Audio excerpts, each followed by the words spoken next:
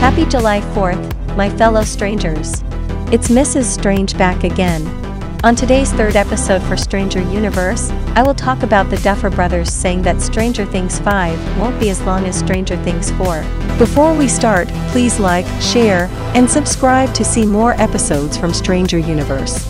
Please turn on your notifications to attend video premieres and get a chance to interact with Mrs. Strange and other Stranger fans.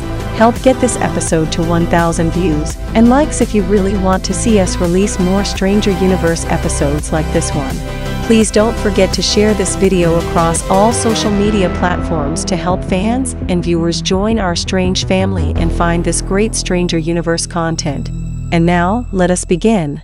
Now that Stranger Things Season 4 is completely released, the final chapter of the series is gearing up for pre-production. With Stranger Things 4, one of the first things to jump out at audiences was simply how long the season was.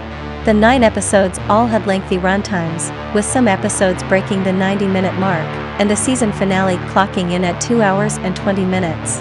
But the Duffers have said this will not be the case for the 5th and final season of the series. In speaking with Collider's own Steve Weintraub, they revealed that while the season will still be longer than the earliest ones, their intention is to keep it closer to the 10-hour mark. When asked about it, Matt Duffer said, "We thought Season 4 was going to be 8 episodes, and they were going to be regular length. So if you had interviewed us before 4, that's what I would have said. I think we're aiming for 8 again. We don't want it to be 13 hours. We're aiming for more like 10 hours or something. I think it's going to be longer than Season 1 because we just have so much to wrap up, but I don't think it's going to be as long as Season 4. Ross Duffer said that an overall structural change to the story would account for the difference in runtime, adding, "This season, for instance, it was 2 hours before our characters even realized the monster was killing people in Hawkins. You get to know them, you get to see them in their lives, what they're struggling with, adapting to high school, and so forth. Steve's trying to find a date, all of that. None of that obviously is going to be occurring in the first 2 episodes of Season 5.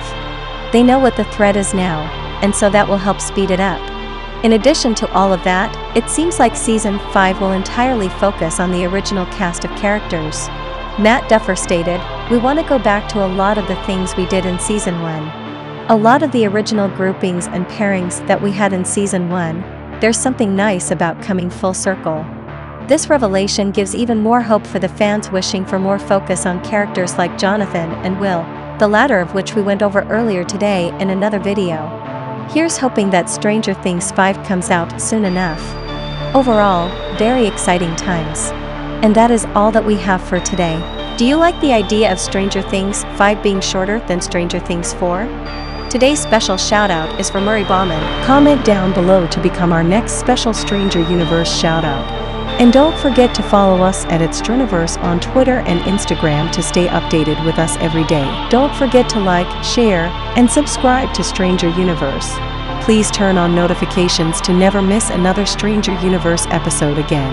Help get this video to 1,000 views and likes if you really want to see us release more Stranger Universe episodes like this one. Don't forget to share this video across all social media platforms to help fans and viewers join our Strange family and find this great Stranger Universe content. This episode was brought to you by Mrs. Strange, and this is Stranger Universe.